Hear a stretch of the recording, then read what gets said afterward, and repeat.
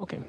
So yesterday I ended on something somewhat abstract, but I didn't quite finish what I wanted to say. So today I wanted to just quickly finish my thought and do something more concrete.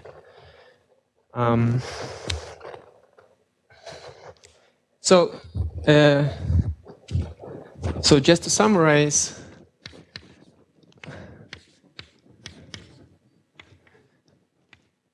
starting with the Hamiltonian fibration,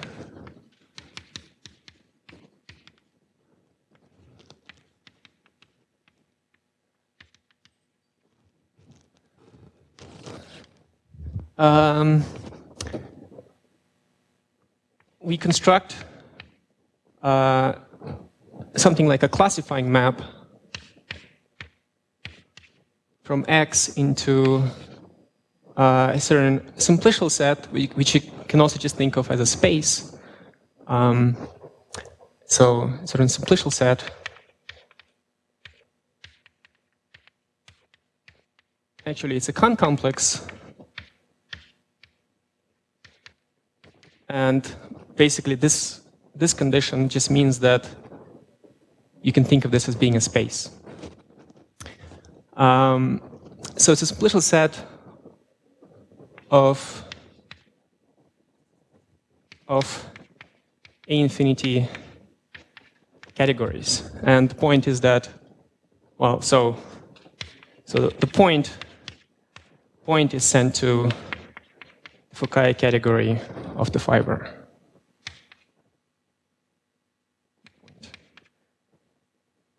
Sorry, X here.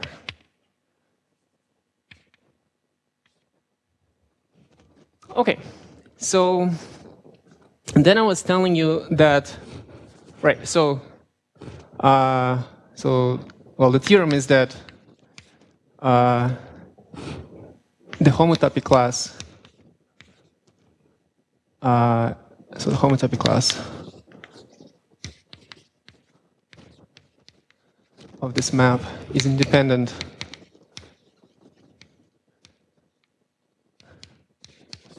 of choices of perturbation data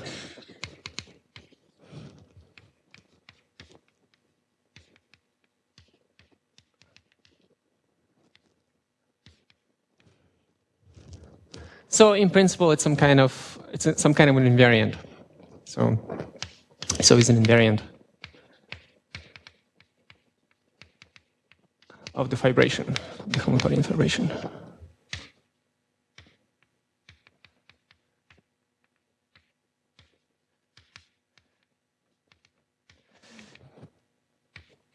So then I was trying to briefly tell you how one can compute something from this data.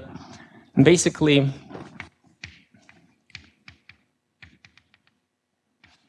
so the idea was you throw away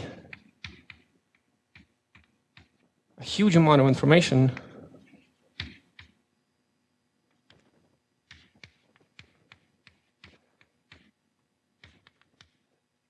by extracting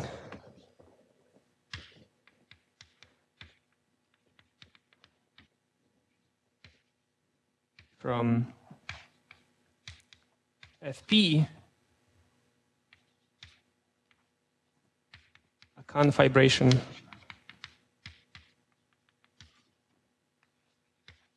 over X, and a Kahn fibration is basically just another way of saying surfibration.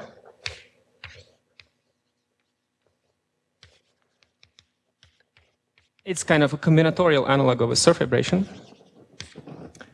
And so then basically, so then you're just doing topology. So you're just do topology. So classical topology.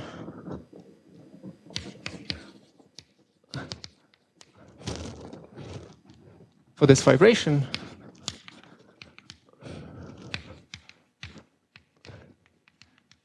And so if you can detect non-triviality of this subvibration, then you know also that your invariant is this homotypic class is non-trivial.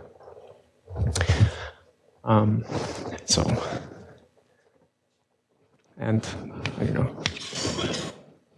So the topology of this fibration. So this basically, so basically what we're doing here is we're substituting homological algebra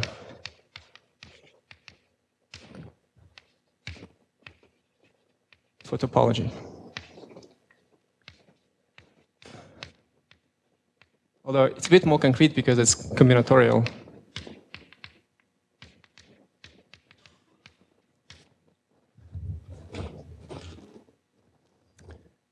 And well, and then you can detect non-triviality this way, so you can actually do calculations, and so we'll say profit. Right, so I was thinking that I should tell you how to do the step 1, but then I think that you have forgotten everything that I told you about yesterday, and so this will be just overly abstract. So let us postpone this. So instead, I wanted to tell you about some important background for the story.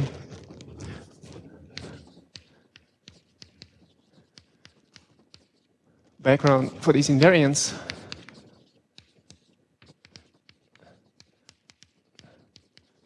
And so this will be a bit of a change of pace because it will be much more concrete, less abstract. So recall also that in the beginning, I told you that if I have basically a vector bundle over X, I can projectivize to get a projective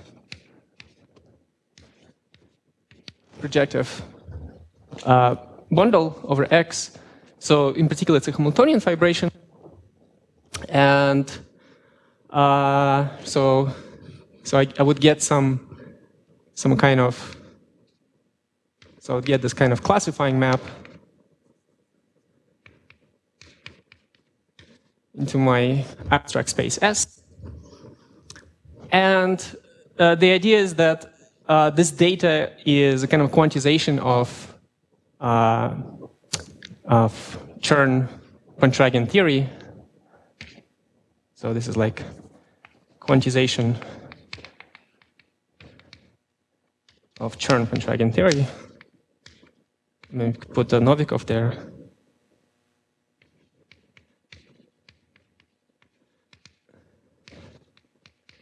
Novikov theory. But so whenever you say that something is a quantization of something, you better have some kind of semi-classical approximation. So what I want to tell you today is how to get Chern classes from Gromov-Witten theory. And from, well, not just Gromov-Witten theory, but certain Gromov-Witten theory, which is very closely related to this story in the construction of this map. So semi-classical approximation.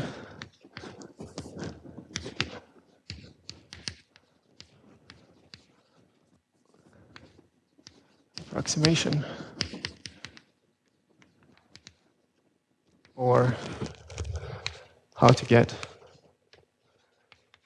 Chern classes from Gromov-Witten theory.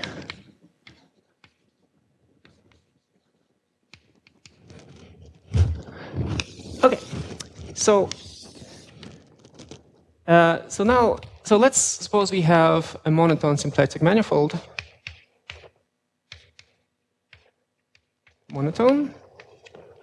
So this means that omega is a positive multiple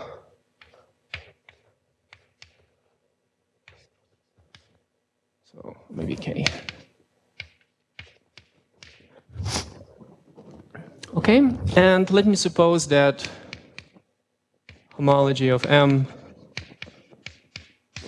is all in even degrees.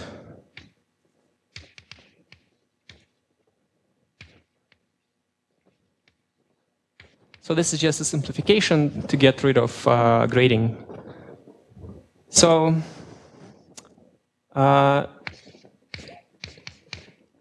Ritwik told you about quantum cohomology. The dual notion of that is quantum homology. So quantum homology, which as a vector space is just homology of MQ, and this is ungraded. So I'm not grading this.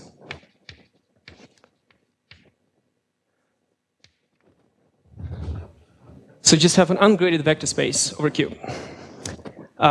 So let me tell you how the product in quantum homology works. So actually, quantum cohomology is really just derived from quantum homology. So the way the quantum cohomology product works is you dualize your cycles, you take product in quantum homology, and you dualize again. So quantum homology really is the more fundamental object. So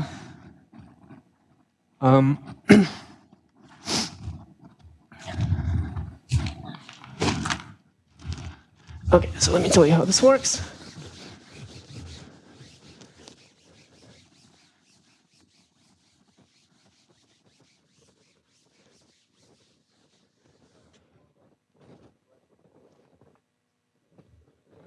It's just punct radiality. I mean, just the usual punct radiality, classical punct radiality. So the point is that, right? I mean, so quite often one talks of quantum cohomology, but really it's just defined via punct radiality, just dualizing quantum homology product.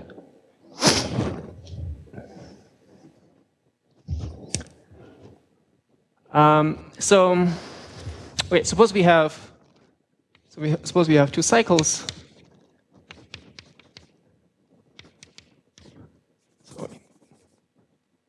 Yeah, so I'm going to.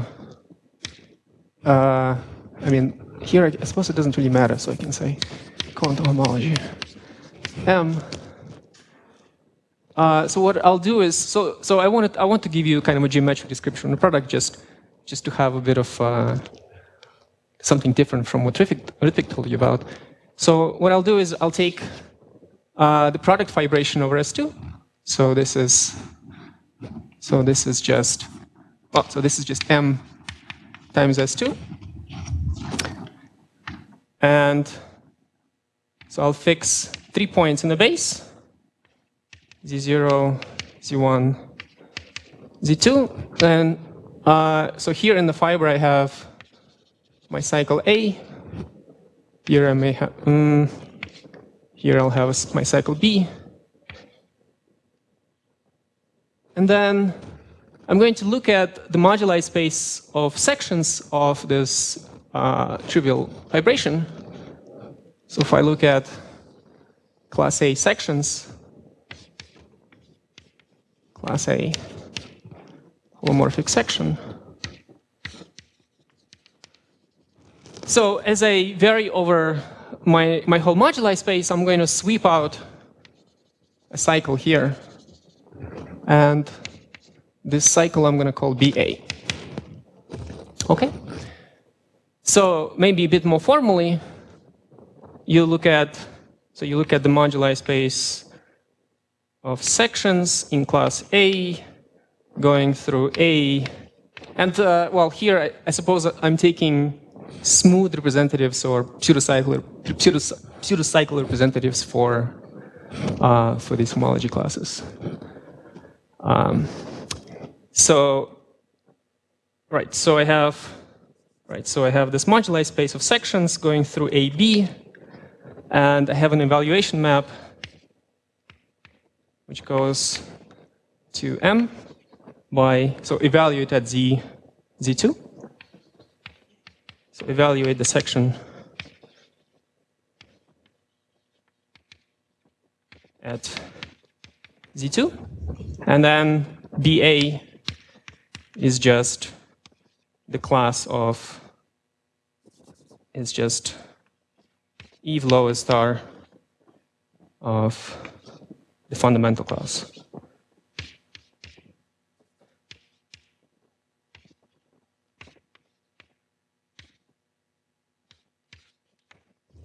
Okay?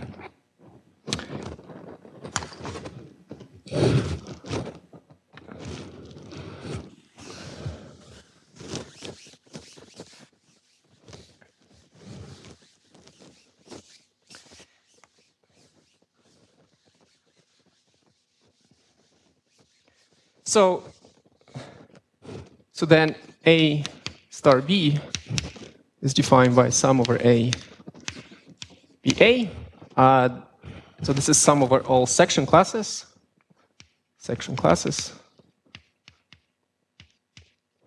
And it's finite because of monotonicity.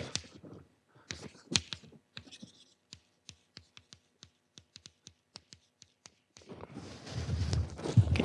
So that's the quantum product.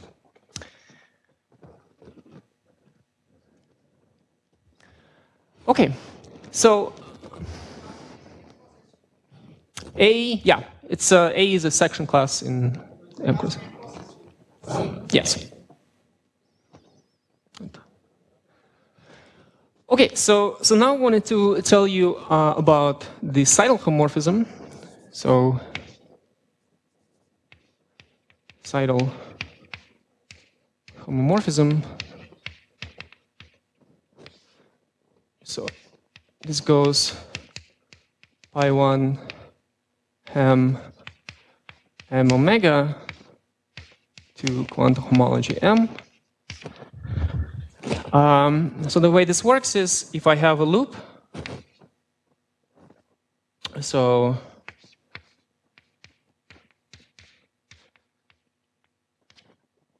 if I loop in Ham, I can get a fibration P gamma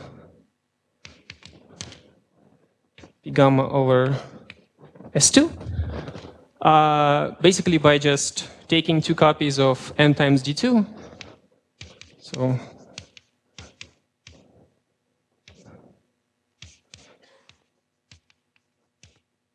and then you then you just glue by gamma.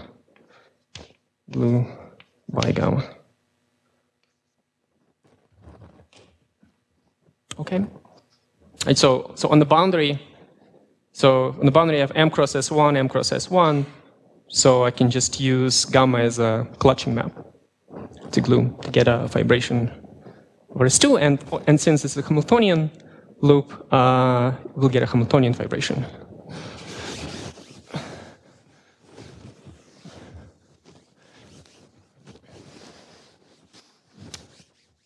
So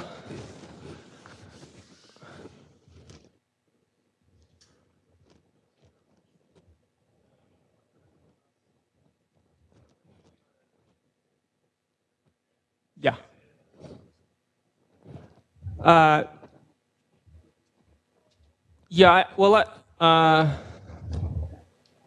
Yeah, I mean, in one of the cases, it is a pseudocycle.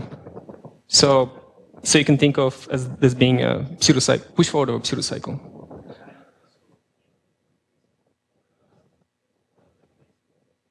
Yes.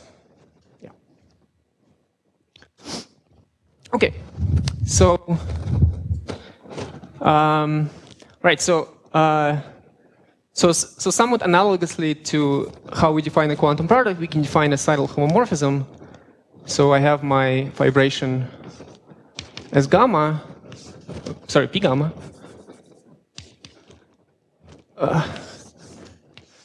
So S2, I mean, it's not a trivial fibration anymore, but I'm just drawing it as a square. So I can look at the moduli space of of J-Holomorphic sections in class A. So holomorphic section in class A. And as before, as you vary over the moduli space, you're going to sweep out a cycle that it's again called BA. And then, and formally it's defined just like that. Just push forward of the evaluation map via the evaluation map. And so we define S gamma sum over A BA. And so this is in quantum homology. Quantum homology M. So of course, the crucial point about this is that this is a group homomorphism.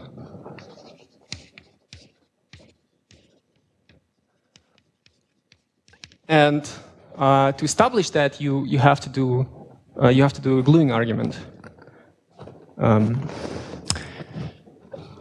I won't get into that.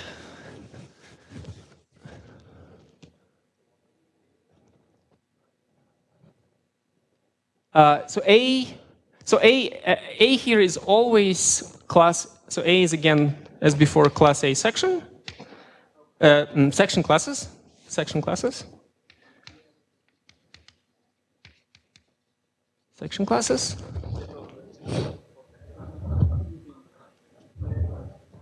Yeah. Well, here you don't have that. Yeah.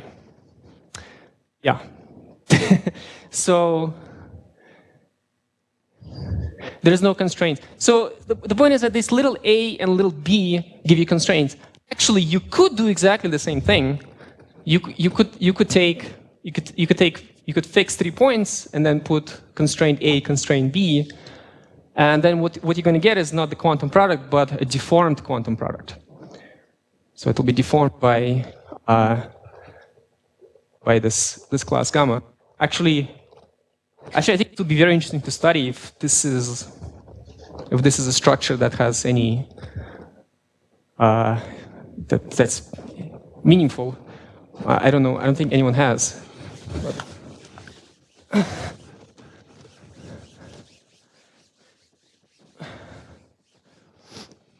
so, yeah. Okay. So, right. So let us kind of slightly reformulate. I mean, if I have a fibration, again, Hamiltonian, then I can also think of S as a homomorphism to homology of M. Right? So how does this work? Well, given an element here, so I can pull back P to get a Hamiltonian fibration over S2, and then do the same thing. Right? And so I would get a map. I mean, you can also think of it more formally as just being. I mean, you can also think of it as just the composition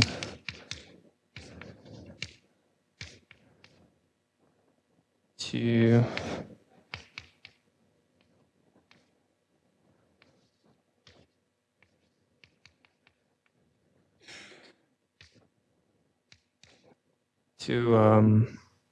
this is just isomorphic to I1 ham as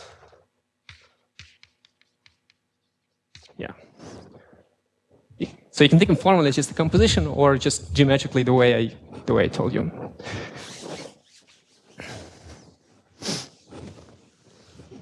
So where this is induced by the classifying map. So classifying map.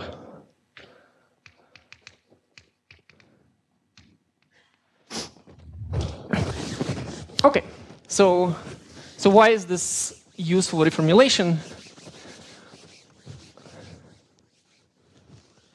Well, because there is an extension theorem. There is an extension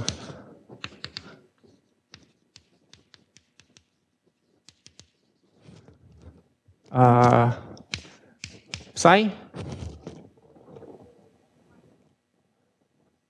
Sorry? Well, I mean, it's just pi 2x, right? It's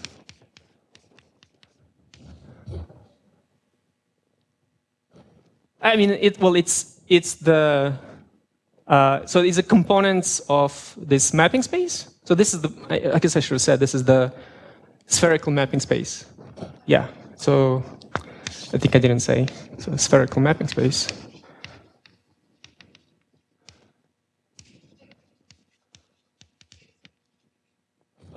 Right, so spherical based mapping space. So Muhammad talked about this a lot. Sorry? Sorry? Oh, yeah. Actually, you're not the only one. I get that a lot. Okay, so there is an extension to of S to a ring homomorphism.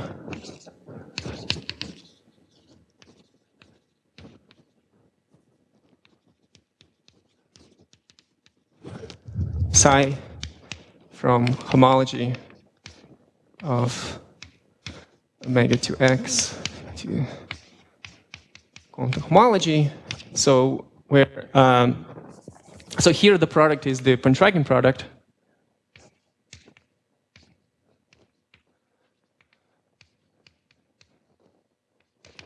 Well, here just the quantum product.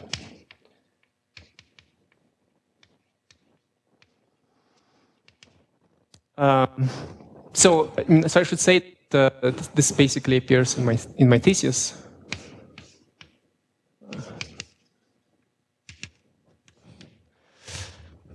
Long time ago. Yeah, and yeah. So actually, so I actually like to think of these things, of these functionals, as homology classes.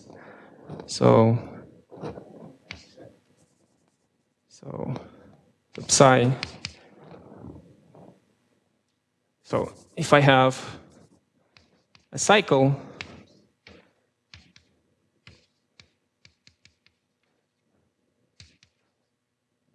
or just omega to x, then I define QCK F as psi F. So psi gives the top kind of a top cohomology class. So we'll see in a second why this is a useful way of thinking about it. So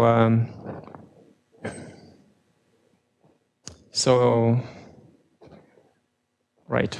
So in this way, our fibration.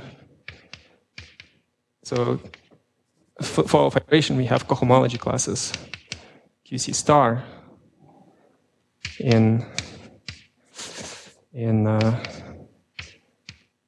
so it's cohomology omega to x with values in quantum homology of M. Okay, so let me tell you how to define these cohomology classes.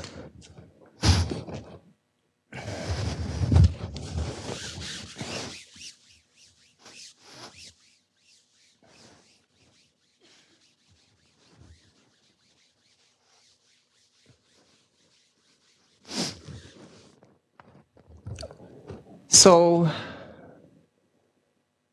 well, so suppose I have a smooth cycle. Smooth. So, so basically, you can think of this as a kind of a bouquet of spheres in X. So here I have base point. So in particular, so I mean, so this you can reinterpret as a fibration.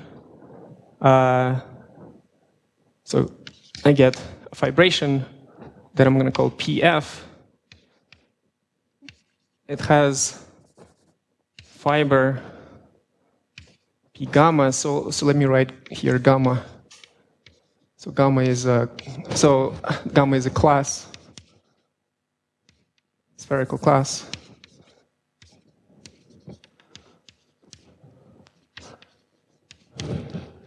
So you're looking at base spherical space in this class. Yeah.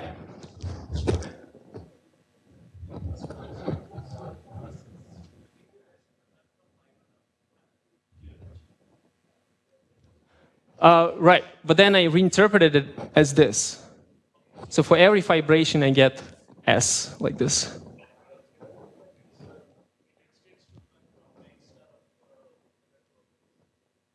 Homology. So pi zero is of course just H0 of the space. Well, not exactly. You have to. It's the group ring. So H0 of this. Sorry, H0 of omega 2x is the group ring over Q of pi 0 of omega 2x. Right. So yeah, if you take the group ring over Q of this, you get H0.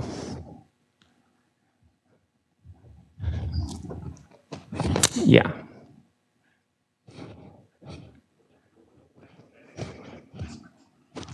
Right. Yeah. So yeah. So on H0 level, it's basically just. I mean, it's just a tautological extension of the Seidel homomorphism to a group ring map. So you have a group homomorphism, you just pass the group rings over Q.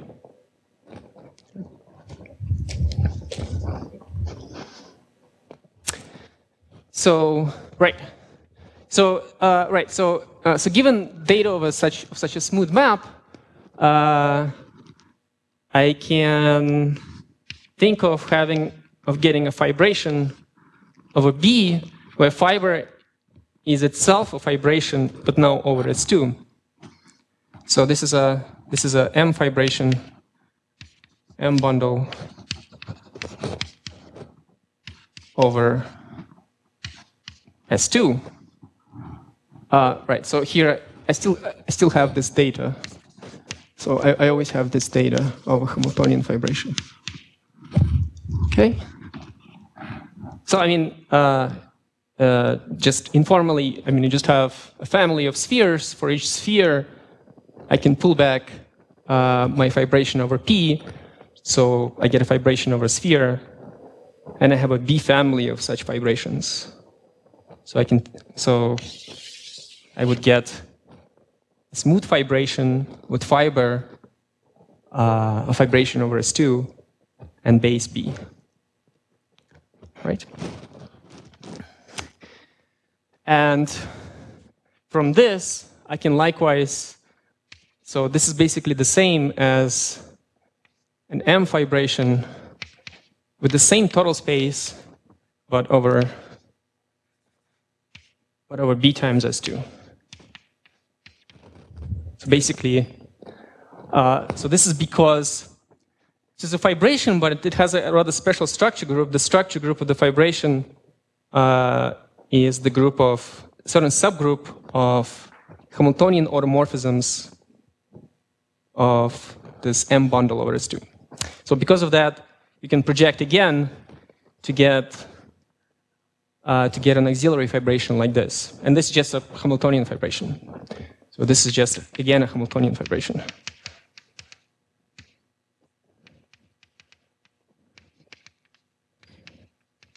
Or even simpler. So even more explicitly.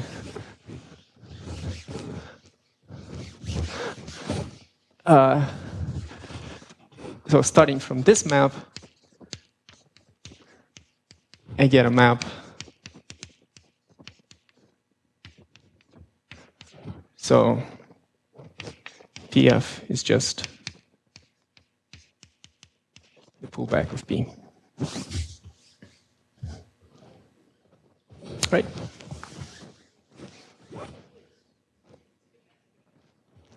Sorry? Here?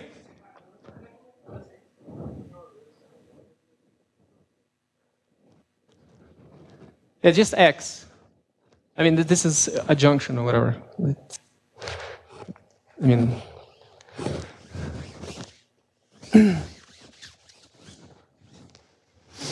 So, right. So, yeah, I was just explaining kind of a more direct way to get this vibration, this Hamiltonian vibration. Okay, so, right. Okay, so I want to define this QCK, and right. So let me draw the following picture. So the point is that from these pictures, it's clear that we have a natural embedding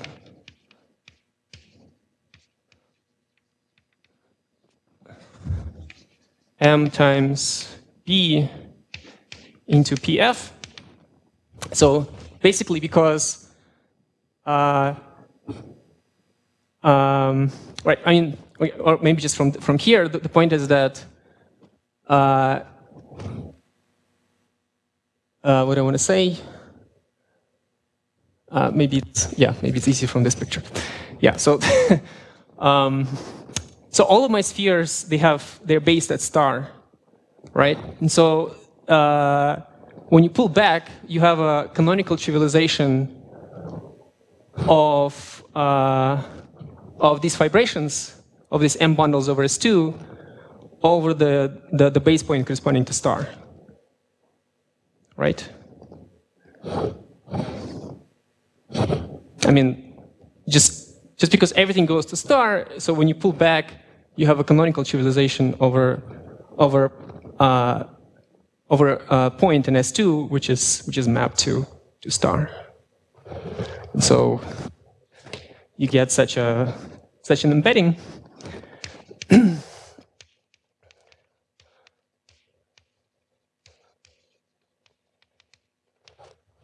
Right.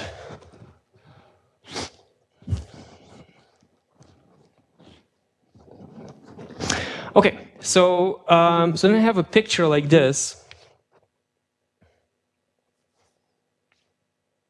Let me go to the second blackboard.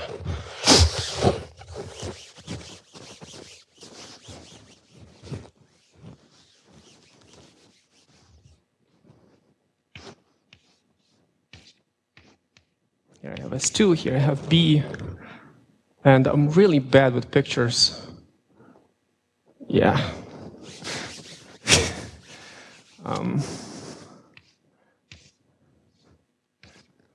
Something like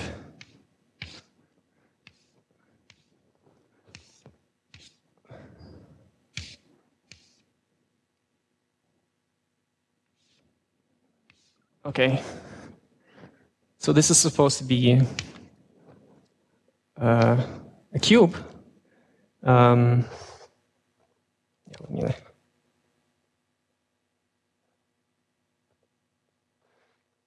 Right.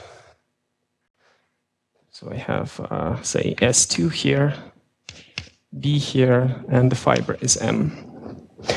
So this cube is supposed to be visualization of PF of this vibration, and so basically the idea is for every yeah, okay. So if I have a little b here, maybe use a different color.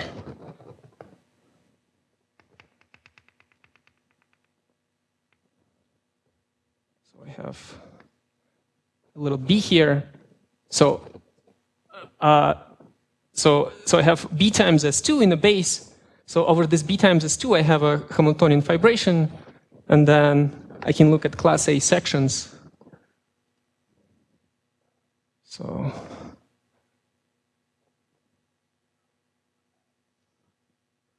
maybe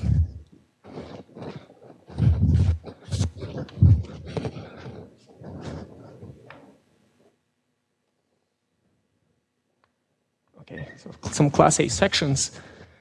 So again, I have a moduli space, and as I vary over the whole moduli space, and in the moduli space, this little b is allowed to vary.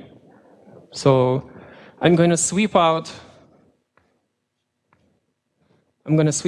a cycle that I'm going to call BA tilde. Yeah, so this is PF. So this as before, you have yeah, let me just finish this. So it's a class A holomorphic section over B, well, it's 2 times B. Yeah. Yeah.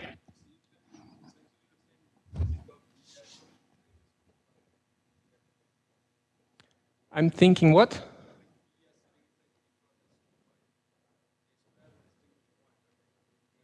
Yes.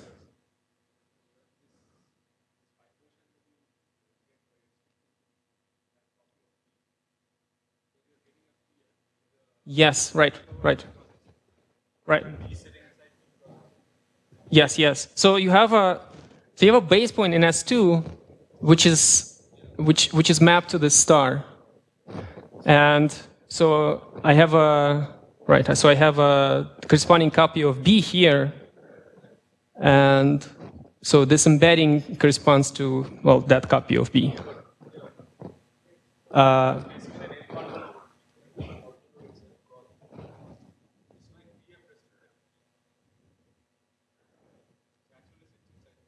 Yes. Why it's trivial, you're asking?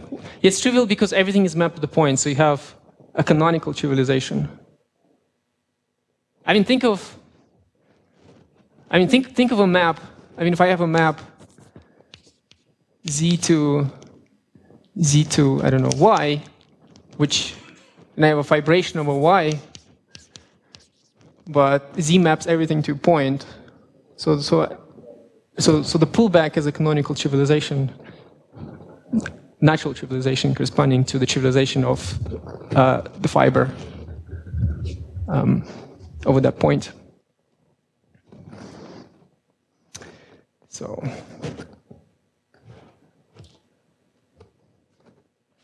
I mean, okay.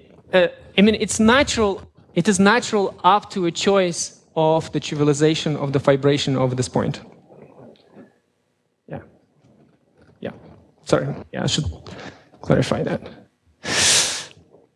Okay, so we have this picture, right? So we're saying this is a picture for PF, and then I'm looking at holomorphic sections. So there's sections not over the sections not over B times S2, but over a little b times S2, where B is varying, right?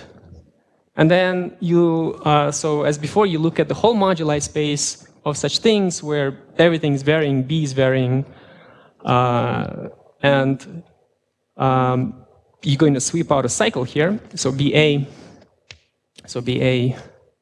is a class in homology B times M.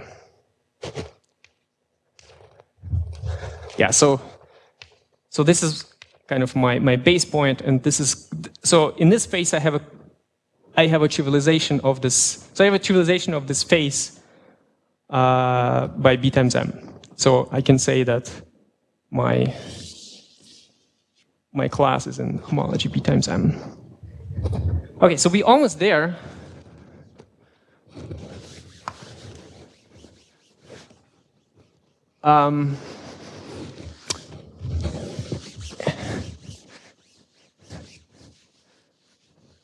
Except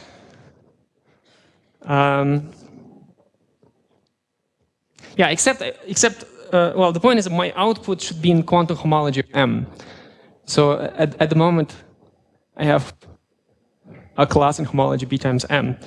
So basically what I do is, well, homology B times M is the tensor product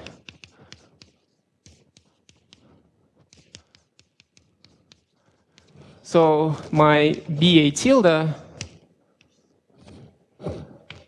well, you know, it's some stuff, and then you're going to have class of a point tensor BA plus some other stuff. So just write out A in the natural basis for the tensor product. And so then I'm going to define BA as this, well, my B. So this is what I'm interested in. I'm going to be interested in this BA, in this component. So QCK of F is going to be defined by sum over A, BA, where BA is like this. So this is like the top. So this is like the top quantum class.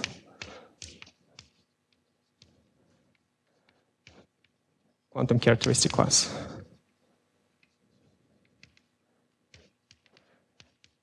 So you can ask, well, what about the other components? So the other things here. Well, they are contributions to lower degree quantum classes.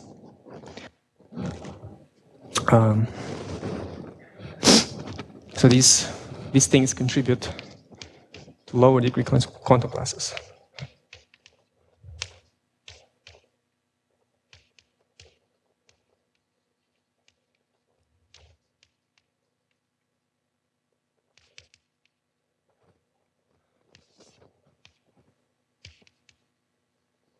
And so for the moment, I don't care about them. I just want the quantum class, the top quantum class.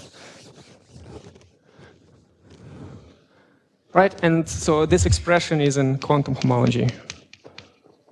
Quantum homology.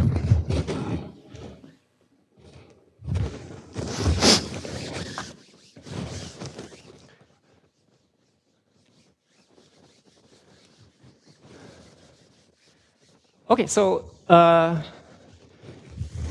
any questions about this definition, about the picture or anything? I mean, it is a bit complicated. The picture. Class A.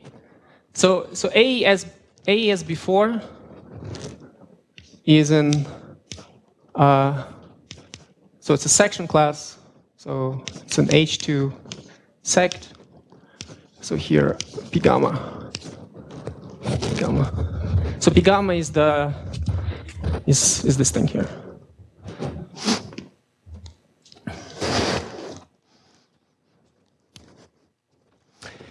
Okay, so now, so now, I mean, so I've already used the word quantum characteristic class, so I should justify this somehow. So the point is that there is a stabilization procedure of these quantum characteristic classes, which gives you Chern classes, which justifies the name. So stabilization.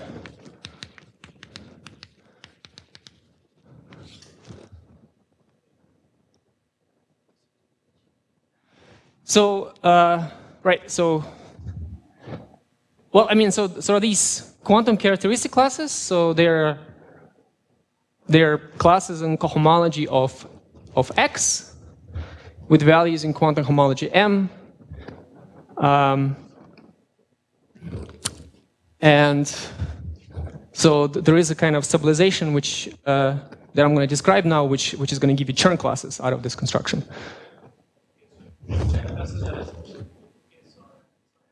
Some limit. It's like semi-classical approximation. Get some water.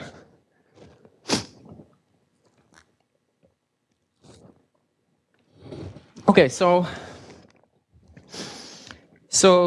let us specialize to X BUR, and then our fibration is just CPRR minus 1, just the projectivization of the universal fibration over BUR, and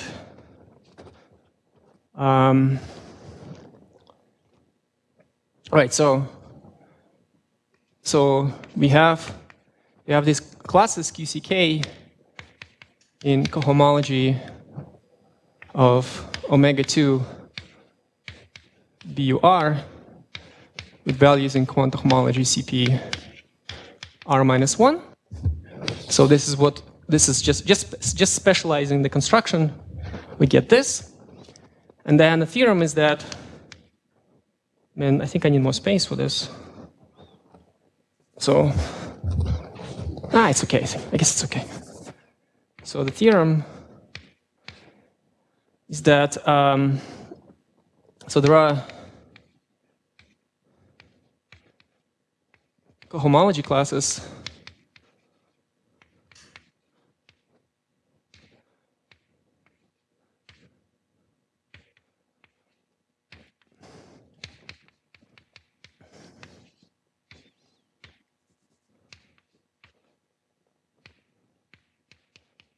on omega 2 BU. So BU is the infinite limit of BURs. Right?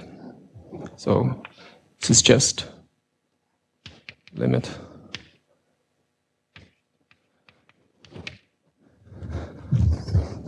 And a diagram, and a commutative diagram.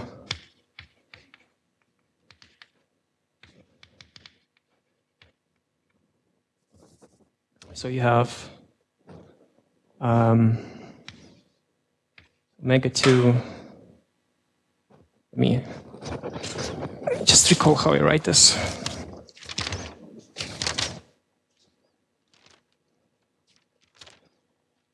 So, right, so HK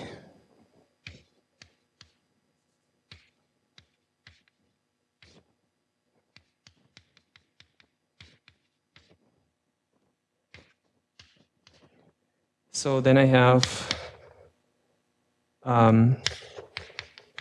quantum homology. Quantum homology CP infinity. Indeed.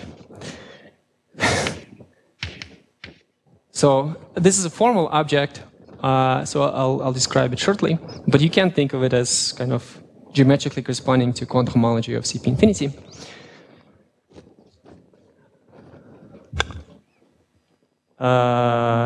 Omega 2 on the right. Oh, yes. Thank you. And here we have quantum homology CPR minus 1. And here you have a certain map. It's not quite a ring homomorphism, but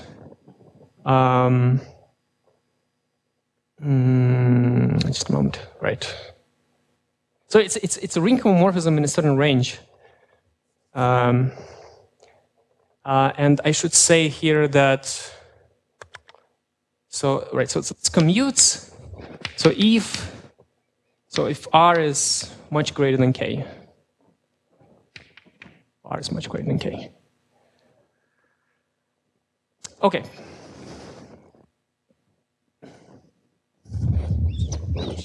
Okay, so is the statement, well, so I haven't told you what is quantum homology CP infinity, and I haven't told you what J is, but modulo that, is the statement clear?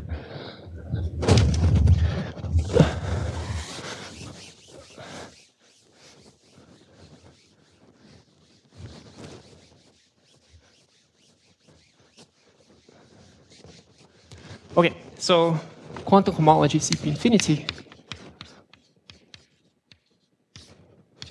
Okay, so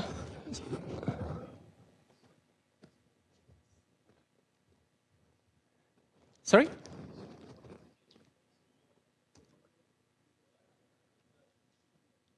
Yeah. Well, you have the universal CR bundle, and then you just fiberwise projectorize. Did I write M? Oh, yes. It's CPR minus 1.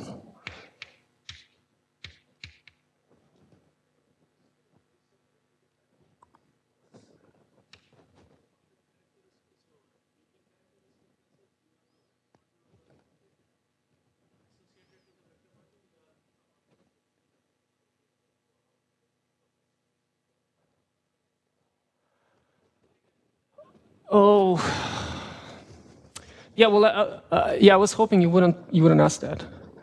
I was hoping you wouldn't ask that. Well, so yeah, no. So yeah. So the point is that yeah. So remember, I had two ways to think about PF. I could think of it as a bundle with fiber P gamma over B, and so in that case, your cohomology classes are really characteristic. The characteristic classes for this fibration, right?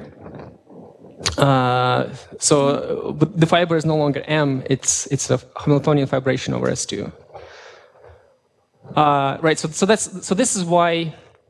Right. So this is why. So the duals on omega 2. I mean, these QCK classes, they go from omega 2 BUR, not from BUR. But the point is that so a godlike thing happens, touch of God. We have Bott periodicity. So omega 2 BU is just homotopy equivalent to BU. And so you get classes in cohomology of BU with values in quantum homology, CPR minus 1. And it is these classes, sorry, this is CP infinity. Yeah. Yeah, sorry, CP infinity. So after you plug Bott periodicity, homology classes of BU in this coefficient ring. And it is these classes that are basically Chern classes up to kind of some quantum correction. I mean, which is kind of meaningless, but.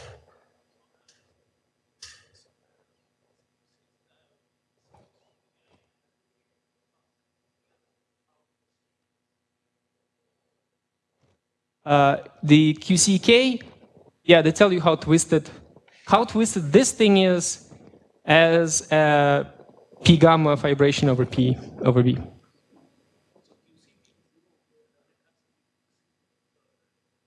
QCK 0?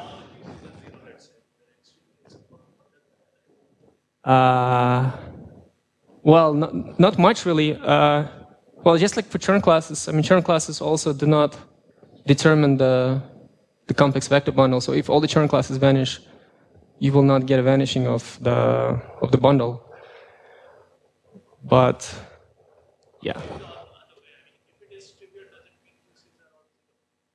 Sure. Yeah. Yeah. Well, they're right. I mean, it depends what you mean by 0. They all, I mean, all the QCs will be trivial. Yeah. So right. So okay. So first, what is quantum homology of CP R minus 1? So just as a vector space, you can think of this as degree R polynomials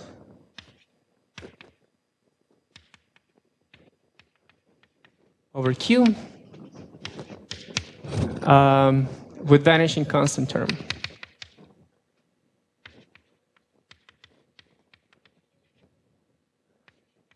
Vanishing constant term.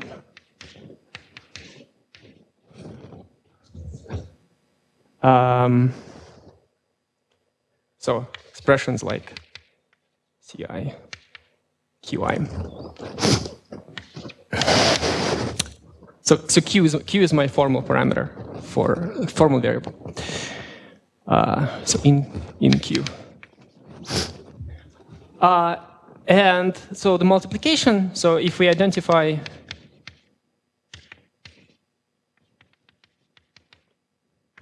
Qi as CP, the class of CPI minus 1. So then Q times Qi is Qi plus 1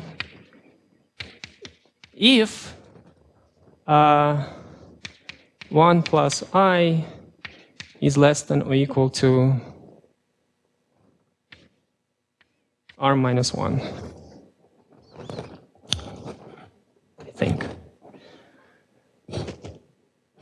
So, right. So I might have to fix this, but so let's see geometrically how this works.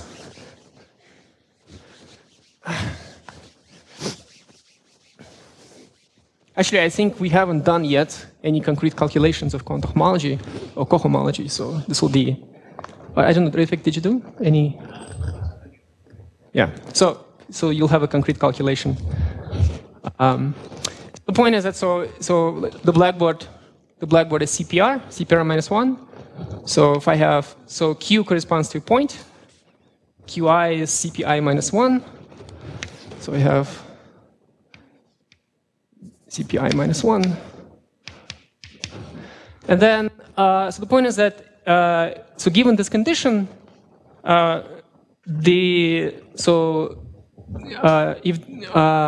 you can put this in general positions so that they don't intersect, so the classical intersection is 0, and then so the quantum product, the quantum intersection, well, so the quantum intersection, the contribution to the quantum intersection from degree 1 lines is something like this. So degree 1 lines in CP R minus 1. So it sweeps out C. So I mean, this is just a embedded copy of CPI, right? So this sweep out. So the quantum product is exactly this space, this cycle, which is obtained by sweeping out, from the sweep out of these degree 1 lines which intersect the point and CPI minus 1. So this is exactly the contribution in degree 1. So this is just CPI. And on the other hand, there are no other contributions. So no other contributions. So higher degree curves cannot contribute for dimension reasons. For dimension reasons.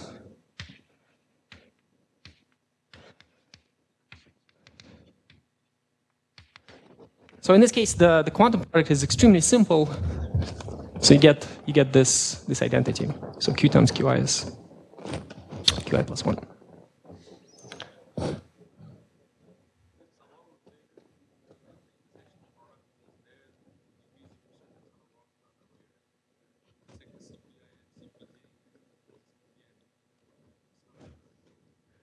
Yeah. Well, the point is that this condition ensures that the classical intersection product vanishes. So only the quantum part survives. So I don't really know exactly how to.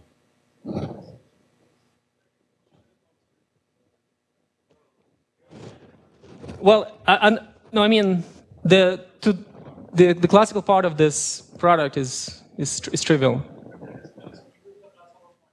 Yeah. Yeah.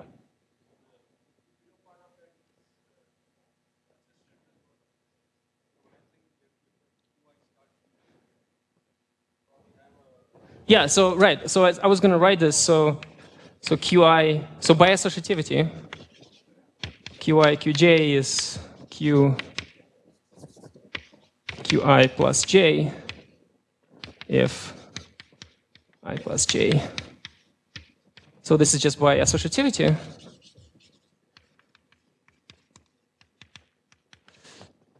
So yeah,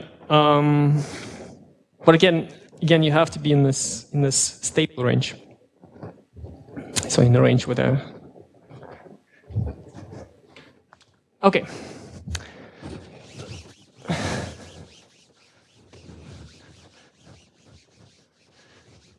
So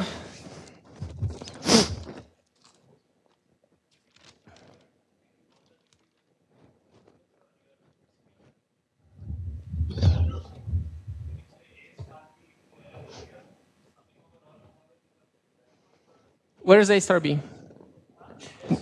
These are Qs.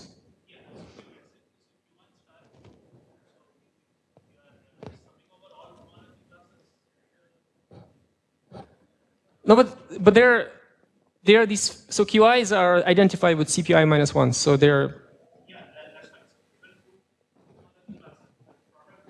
The product is in everything, right? Because we have, so our quantum homology is just.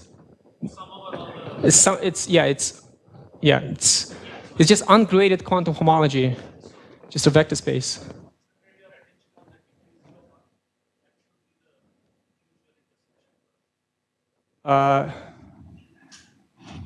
Yeah, well, except that since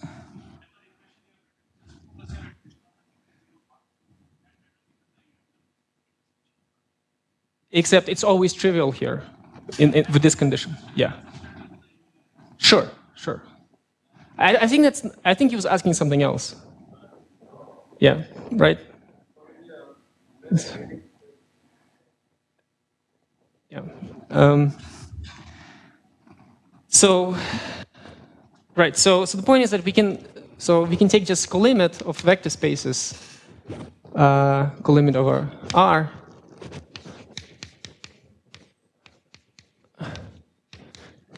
So this is basically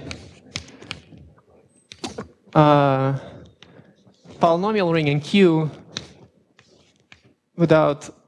So this means mod out the constant polynomials. And so right. So let's complete this. So complete this to Q inverse. So just basically Laurent polynomials. So Laurent polynomials in Q.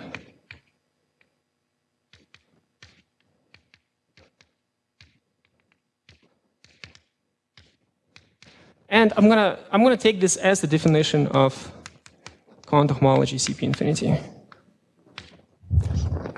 Right. So why does this make sense? So basically, right. So if you're now in CP infinity, so the blackboard is CP infinity. Well, so here I have CPI minus 1.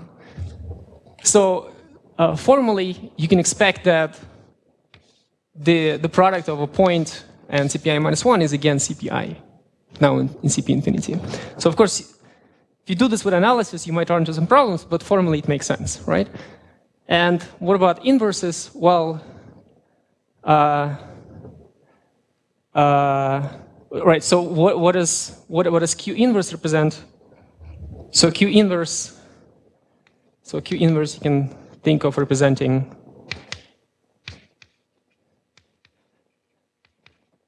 again. This is formal.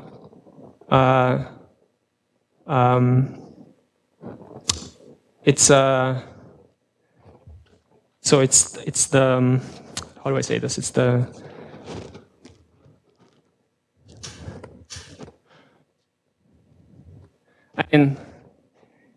it's the limit.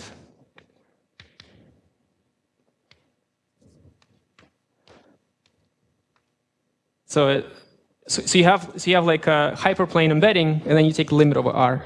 So you have like a codimension. You have a codimension 1 cycle in CP infinity. So kind of codimension 1 cycle. So it represents codimension 1 cycle.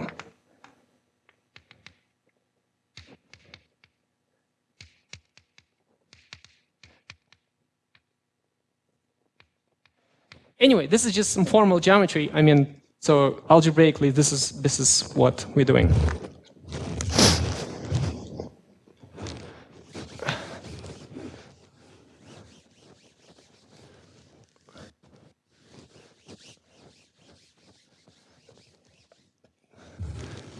Okay.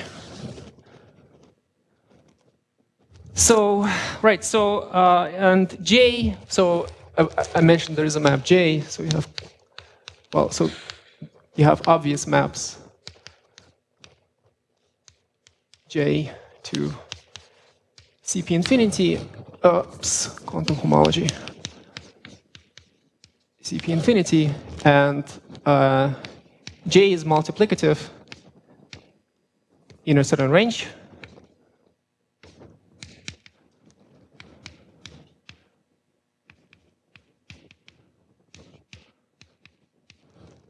So if, I don't want to say actually, right, if polynomial degree,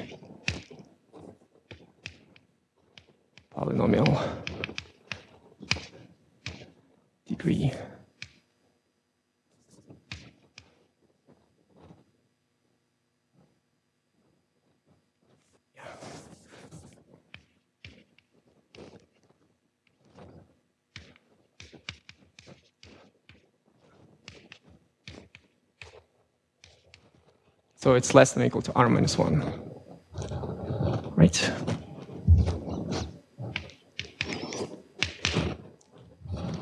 So this is polynomial degree.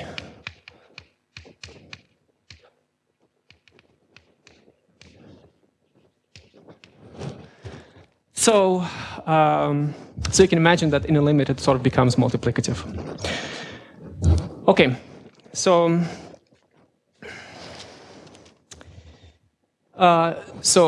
anyway, so the second theorem is that these classes in this first theorem are algebraically independent.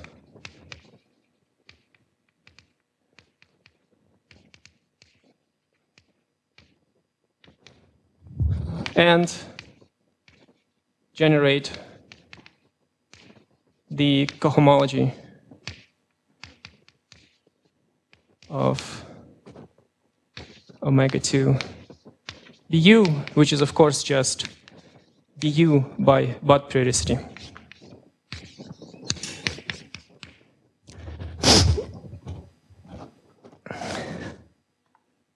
So, moreover, QCK is just CK times QK.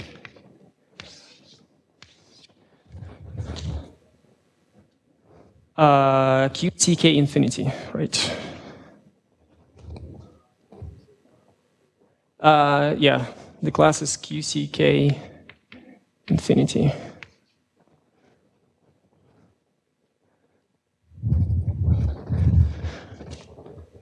So, so this is just scalar multiplication by QK. So you get classical Chern classes.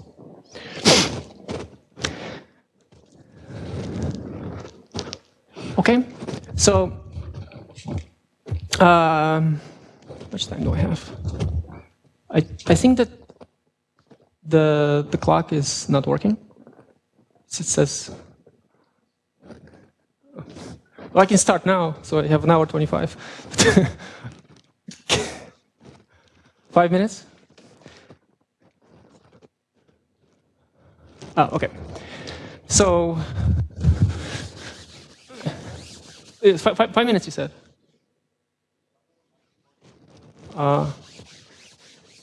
Okay.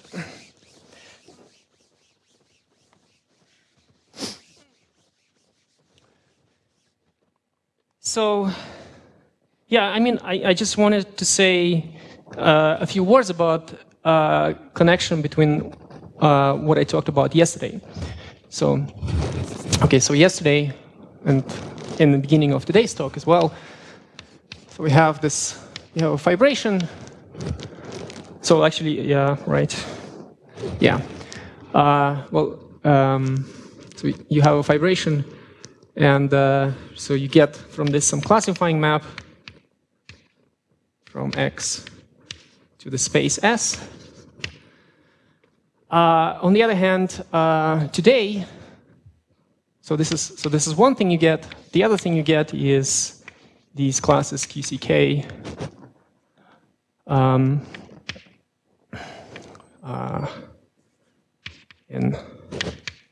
So let me just write them as functionals.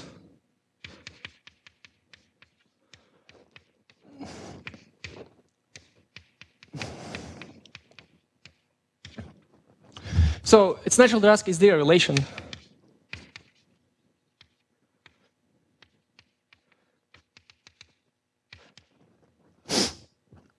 Okay.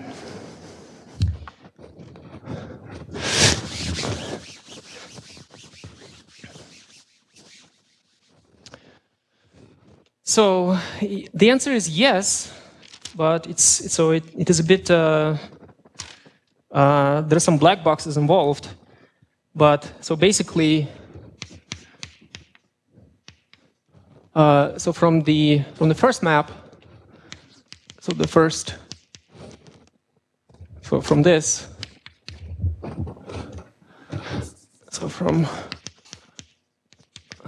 so we get pi k minus 2 omega 2 x star to, don't want to say, right, pi k s Fuk m. So, right, so this just, right, I mean, this just means homotopy groups based at this point. So remember, our S is a space of infinity categories. So its points are infinity categories. So you're looking at pi ks Fuk m. Okay, and then there is a map I'm going to call T. And so this is the black box. So I'm gonna just say here some words derived Morita theory of towing.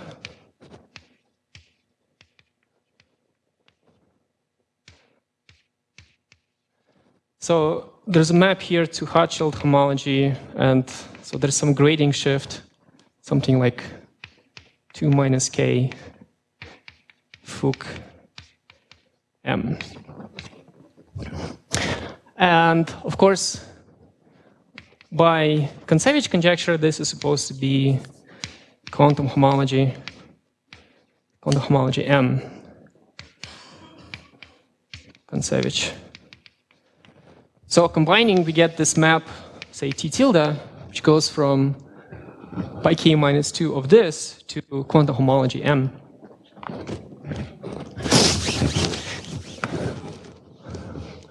Sorry? Yeah. You know what? Yeah. Since I'm not grading things, I better not grade anything.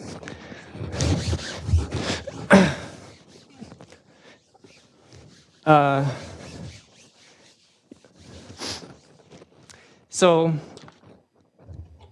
right, and so of course this T tilde induces a ring homomorphism.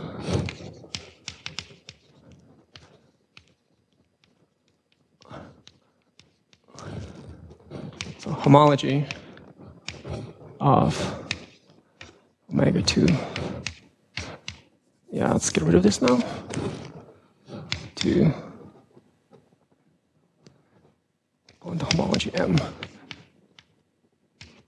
Well, so how do I go from here to homology of the spherical base loop space? So the point is that since I'm working rationally, so this is rational homology here. So since I'm over Q,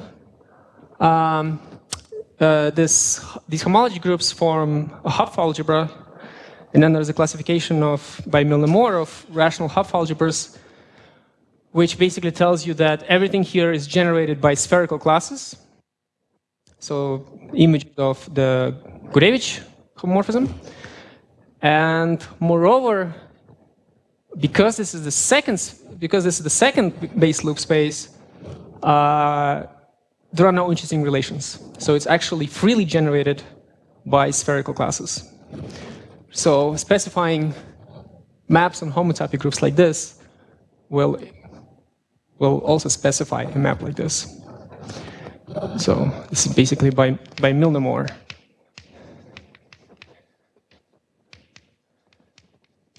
So, right, so starting from here, I get this, which is like the second arrow. So of course it's natural to expect that these are the same. So I think I'll stop here.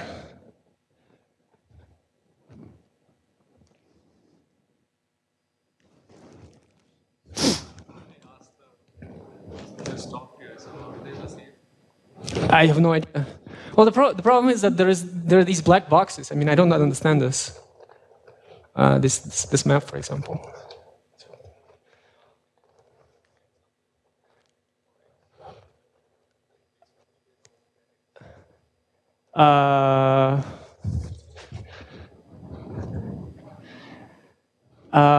Right, or because you're saying that.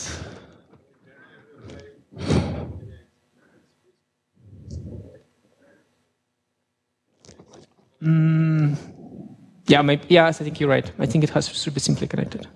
Is that right? Yes.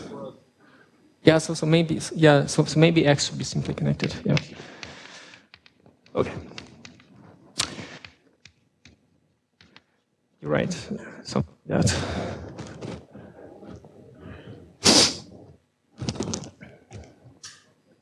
But so yesterday you started the lecture by that theorem of Novikov. I mean, rational Pontryagin classes are topological invariants. So now after this discussion, how do I draw the parallel? So suppose you have computed the quantum characteristic classes.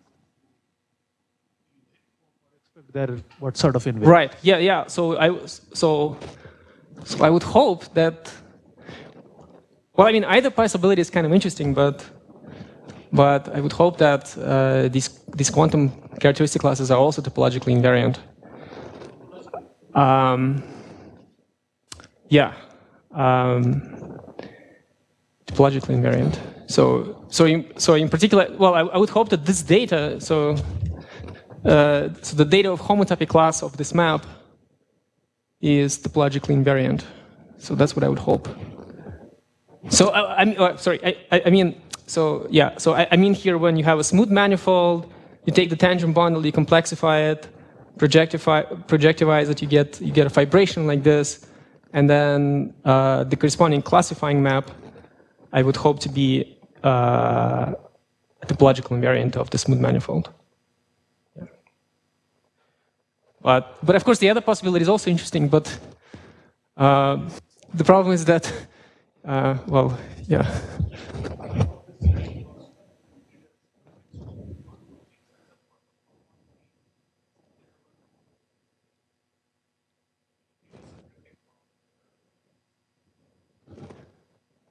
Sorry, say again? Sure. Well, okay, so let's. Right, so. Okay, so we have a smooth manifold. So then you take. So if P, which is P Tm tensor C. So this is this is this fibration, Hamiltonian fibration. So then I have a map Fp from M. Well, I changed my notation a little bit. I used to call these X, but anyway, into here. So then what I would hope is that if I have a homeomorphism. So let's call this P, right, PM. Okay, so if I have a homeomorphism like this, then FPM. then if I do FPM2, so the class of FPM2 is the class of FPM1 composed with phi. So this would be the meaning of topological invariance. So this is a homeomorphism.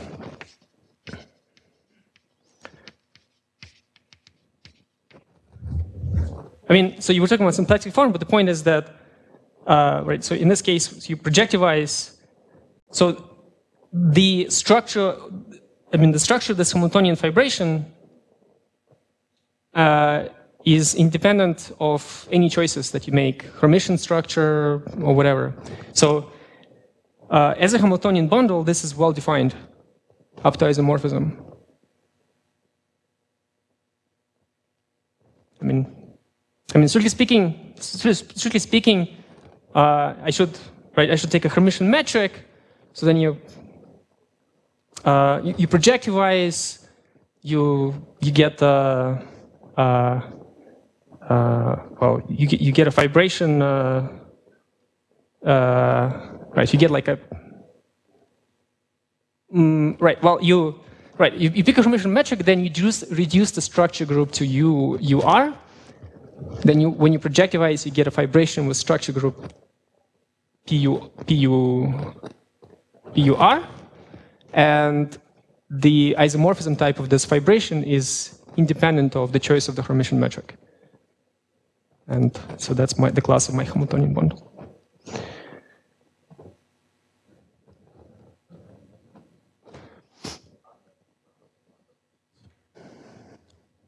Let's thank the speaker. Yeah.